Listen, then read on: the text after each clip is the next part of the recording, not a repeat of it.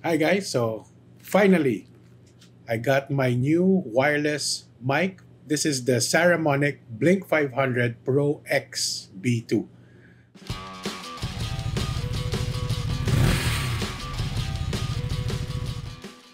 So join me as I unbox it. But before I unbox it, I just want to show you some of the things I also got. For me to be able to use this in the Insta360, I had to buy an Insta360 mic adapter, um, a holder so that the mic can be positioned by the mount and still be invisible when you're doing Insta360.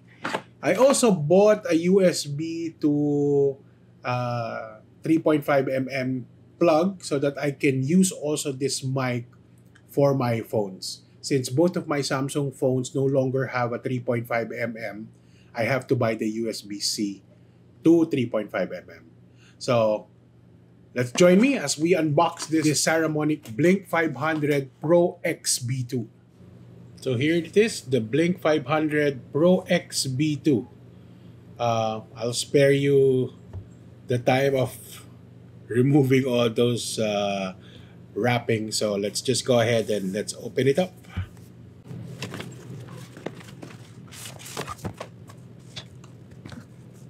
User manual, stickers, the charging base, which actually charges one receiver and two transmitters. So let's see what else comes with this package. Comes with a carrying pouch. I have a feeling. So you have the two uh, wind muffs or dead cats that you can install directly to the transmitter. So let's try it out. So the transmitter, remember this transmitters, this wireless transmitter are actually the mic itself already. As you can see there, here's the mic. So it has a built-in mic, so you can actually be using this directly clipped on to your shirt if you want to use it. And if you're like me, if you're going to be using it for vlogging and then there's a lot of wind, you may want to be putting on this windscreen. So it just clips on here.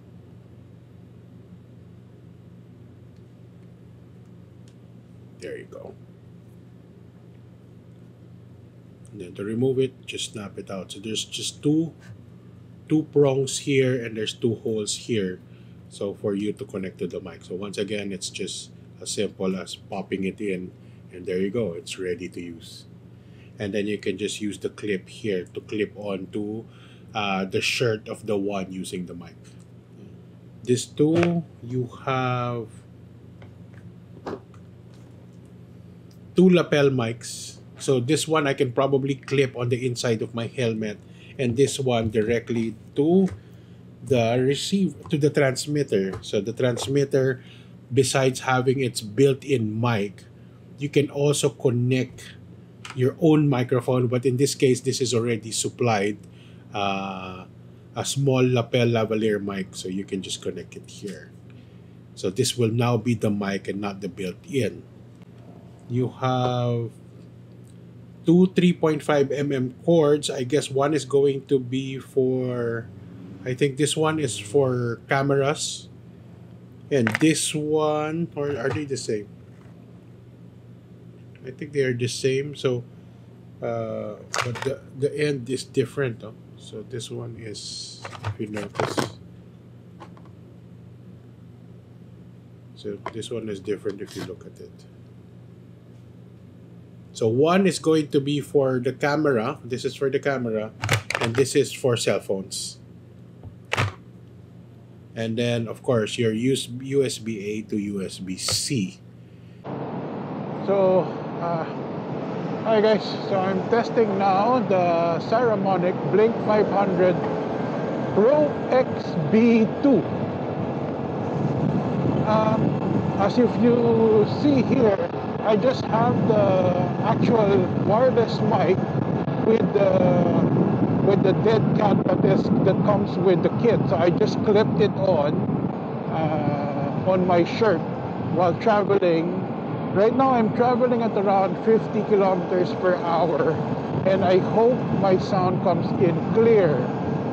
Now, one of the reasons why I'm using this as opposed to my previous setup, remember my previous setup was I had a GoPro that was mounted in one of my helmet, which was the Fox, because it had a nice visor where I can actually clip on the Hero. And then it had a wired mic that I bought from Lazada for 200 plus pesos, and my audio was really great. In fact, I've had people comment on how clear my audio was, asking of my setup. But if I was using purely just the Insta360, the way I was recording my vlog before, if I wasn't doing voiceovers, was I would connect my Cardo, which is the Cardo I have here in my helmet, connect to my phone via Bluetooth, and then record my audio via my phone's voice recorder. And then I would sync it during post-production. Now, this would also happen when I was using the Insta360 and the GoPro, meaning I would have to sync the audio of the GoPro to the Insta360. So medyo may extra work involved. So sabi ko, how do I connect a mic to my Insta360? I bought a wired lavalier mic also from Lazada. It was an aftermarket. It wasn't made by Insta360. It worked, but the audio was very weak. As in, I can barely hear it. Pag in-increase ko naman yung volume ko sa post-production, I would hear so many unwanted background noise. So I gave up on that until it was in one of our, remember I have a production studio where we do photo and video, and during one of our video production, one of my team was able to borrow a Rode microphone that they used for one of our shoot. Back then we used to use the UHF, VHF, the wireless na mga luma, medyo malalaki yung mga devices. So they tried the Rode and they were really happy with it. Yun lang, they were always saying, sayang wala tayo. So I approached a friend who made a review of a Saramonic wireless microphone. So I got in touch with him and I asked him, where did you get the Saramonic? And he sent me a link. If I'm not mistaken, it's I forgot the name right now. I'll put the link below, but it's basically it's the online website of the Lightroom Corporation. So I ordered the Blink 500 Pro B2, and they messaged me after I ordered, sir, we're going to just upgrade it to the ProX, same price, for the same price. I was like, oh, thank you. So now I am actually using the ProX. So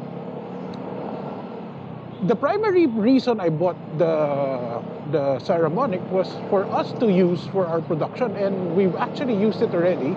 Just last week we had the shoot and we used it already, and the team liked the sound quality. I like the sound quality, and the compactness of this small unit makes it so much easier to use. Pati pag-connect namin sa client, ang dali. Dati, remember mo yung mga malalaking UHF unit na wireless mic, it's bigger than a cell phone. Hahanapin pa namin, saan namin i-clip yan sa tao, ilalagay ba namin sa bulsa nila. With this one, we can clip it anywhere, pati sa belt loop nila pwede namin i-clip. So why did I go with the Rode? Well, I did consider the Rode. So I checked around prices, Rode and the Saramonic. They were both pretty much the same price.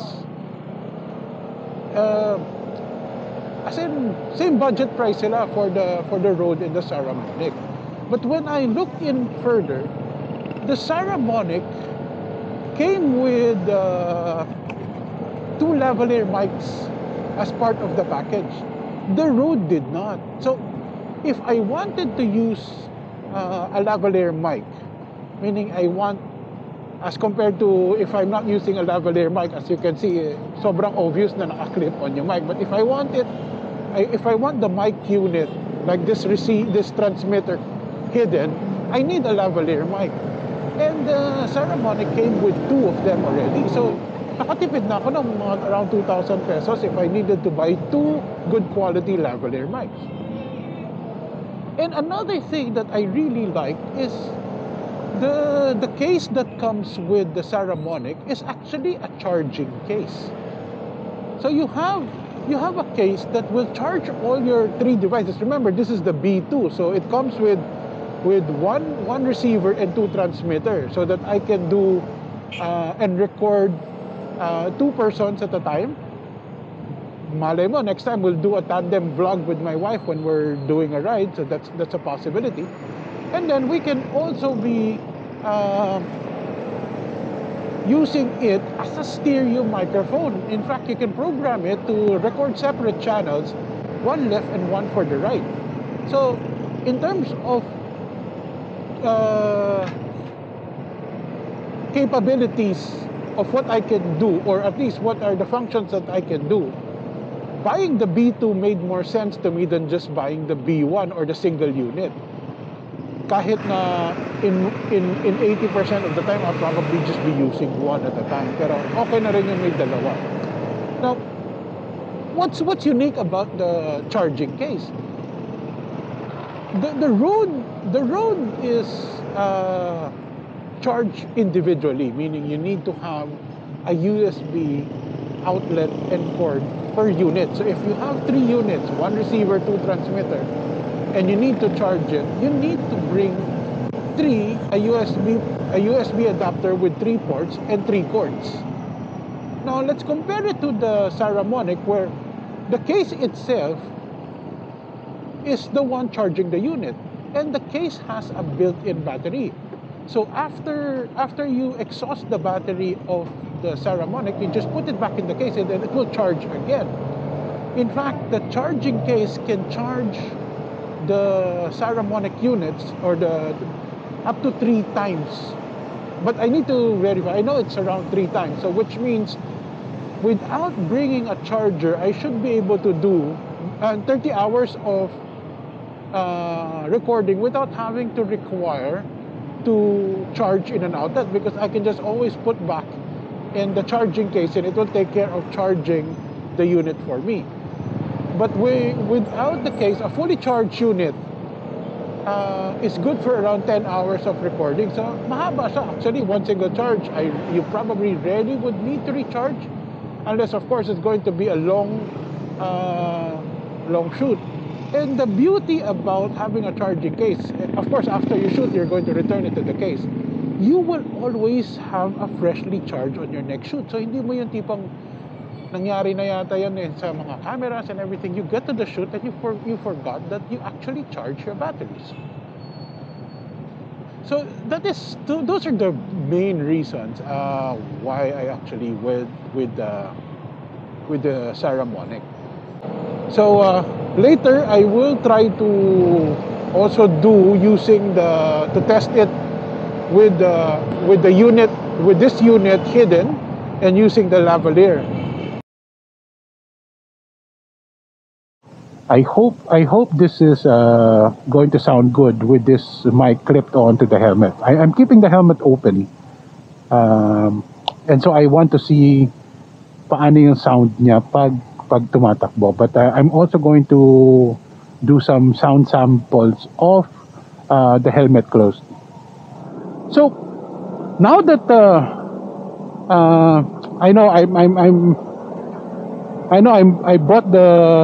I'm finding reasons actually to defend the purchase of this Saramonic, but I've already used it in one shoot, so medyo dahan-dahan ko na siya nababawi. Ang vlog ko naman, it's mostly personal, so wala naman akong kinikita dito. So, never ko talaga mababawi ito for the vlog. So, now that I now have this wireless microphone, I set out to find how do I connect this wireless microphone to the Insta360. So, yun yung makikita nyo on the earlier part of this video on what are the parts that I bought so I can use it with the Insta360. I'm going to try to see how the audio is going to sound when I go a little bit faster. So let's try it out with wind noise and the helmet visor up. So let's see. At first I thought the mic would bother me having it here. Hindi naman masyado. It's not obstructing my view and it's not really touching my face. Since nakabalaklava naman ako, so it doesn't really irritate me. But let's see. Let's go.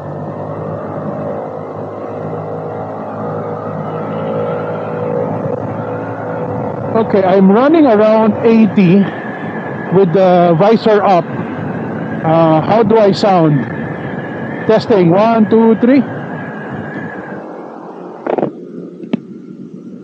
Okay, I'm trying now with the visor down, and just from listening into my own voice, I can hear that it's actually quite muffled. But hopefully in the video it's not going to sound as bad. But this is how it sounds with the visor on, with the visor close, I meant.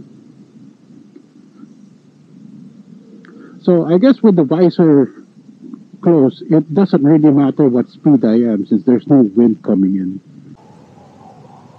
Okay guys, that was a quick review on the Saramonic Blink 500 ProX B2. So if you guys want to order, you check out Gizmo Plus. I'll put the link on the description. And so far, I'm actually liking this. So thank you, and till the next vlog. By the way, if you haven't, please do like and subscribe. Bye.